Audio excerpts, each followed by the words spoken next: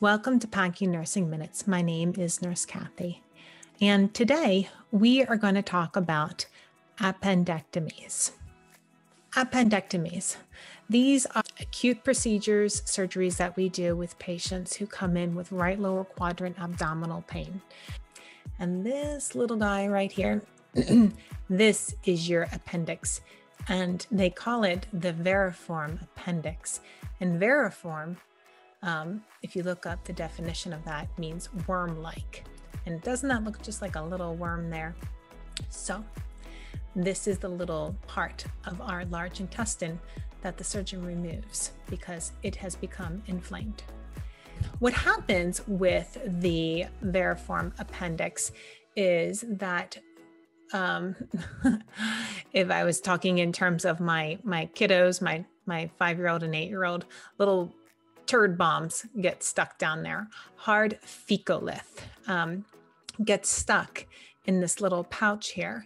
And then eventually the lumen becomes closed off so that it can't get out.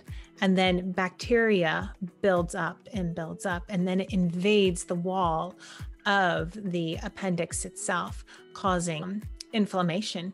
And then that inflammatory process then turns into increased pressure, which then turns into pain. And then that's when your patients will present to the ER with usually right lower quadrant pain, because that's where your appendix is located. Hopefully we get to them before their appendix ruptures. The signs and symptoms of your patient will be that they're going to have, again, signs of infection. So a fever, they're going to have elevated temperature. They're not going to be feeling good. They're going to have pain in that right lower quadrant called McBurney's point. And they may have their legs flexed up because they are in so much pain. Oh boy, we're having technical difficulties.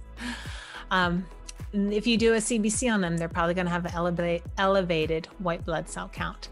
And then if you do a CAT scan, you're going to show some inflammatory processes on that appendix. And that's when the surgeon will come in and consult with the patient and discuss their options for management.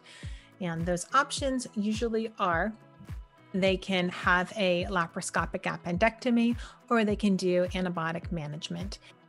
Laparoscopic surgery. So this is when the surgeon places 3 trocars into the abdomen. One is a camera where they will visualize, the other one is a pair of scissors, and then forceps and claws. Laparoscopically, this is the preferred method. There's a faster recovery rate. If there is no rupture of the appendix, the patients are discharged same day. You can do a laparoscopic surgery for a ruptured appendix, and I have to say that that is the norm. It's very, very, very rare that we see an open appendectomy. Now, there is less incidence of adhesions and also intra-abdominal abscesses.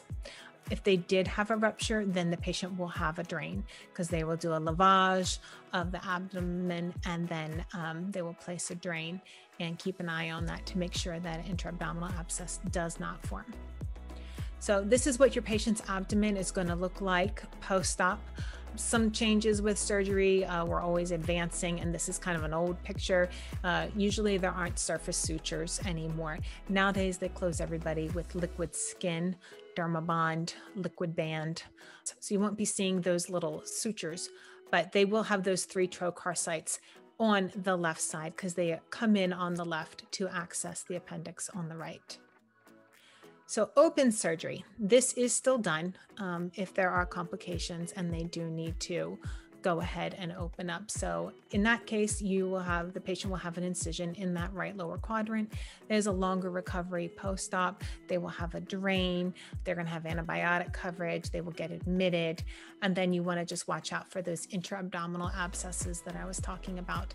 And then also the risk of a small bowel obstruction becomes a concern as well. So phase 1 recovery assessment. You're going to be watching for retroperitoneal bleeding. So you're going to be immediately looking at the abdomen. You're going to be palpating it, making sure that it's soft, it's not firm, it's not rigid. They're not having flank pain or severe abdominal pain. And then you're also going to be watching that JP drain if they do have a drain, making sure it's not filling up and also making sure that it's not clotting off. Pain management is always going to be something that is going to be needed, because with laparoscopic surgery, they inflate the abdomen with CO2 air to visualize. It's called insufflation. And they do deflate at the end of the surgery, but there is some residual air that is left there. And that air rises with gravity, and it ends up hitting the diaphragm, and at the bottom of the diaphragm is the phrenic nerve.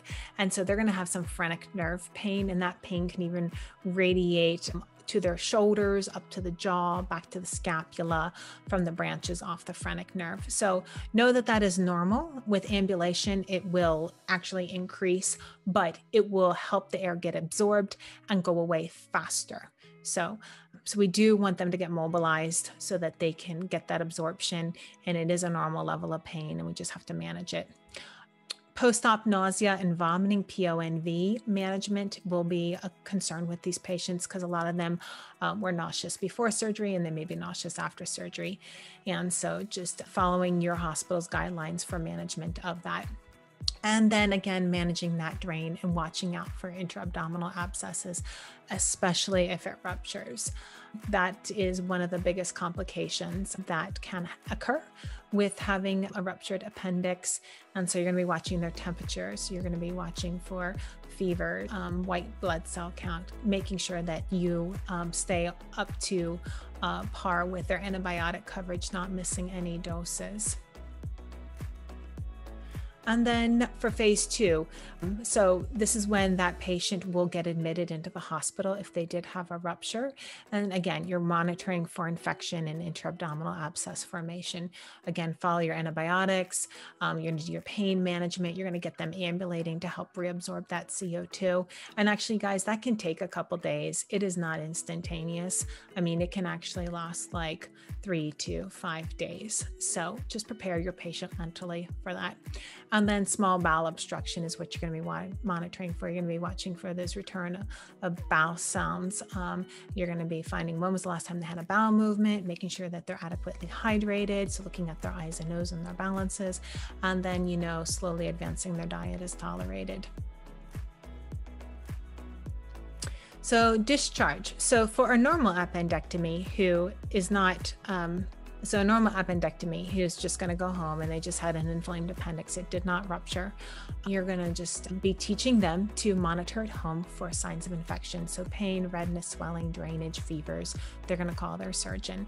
Their incision is usually closed with glue, so you want to instruct them not to pull at that glue. It usually will fall off on its own in about 7 days. And then just keep it clean and dry. Avoid tub bathing until it's healed. They can usually shower the next day, just keeping the water off of that site, and then just patting it dry. And then just no heavy lifting. This is their core, so they want their body to heal. So my rule of thumb is nothing heavier than a gallon of milk. And they can usually return to normal exercise in 3 to 6 weeks, which is normal healing time. And then they want to take their pain medication as prescribed, and then also take any stool softeners as prescribed to avoid constipation. And then talking about that constipation, they'll want to stay hydrated and have a high fiber diet. And if they don't have a bowel movement in like 2 to 3 days, then they should go right to a Fleet's enema. So what is the most common emergent surgery in the United States? I think you all can probably guess it by now. It is appendectomies. We do 280,000 of these surgeries a year in the United States. And actually, I would bet that this is even higher because my reference is a little dated. So you can pretty much guarantee that you're going to get called in on a holiday or a weeknight to do an emergent appendectomy. These are my references. And again, thank you for tuning into PACU Nursing Minutes. This channel is for knowledge sharing and entertainment purposes. Always follow your physician's orders, your hospital's policy and procedures, your nurse practice acts, and we are free of any legal liability. And I just thank you for tuning in. If you like what you hear on this channel, please subscribe, ring the bell so you don't miss any future video releases, and then leave some comments below. I'd love to hear from you about what you hear your surgeons are doing with appendectomies.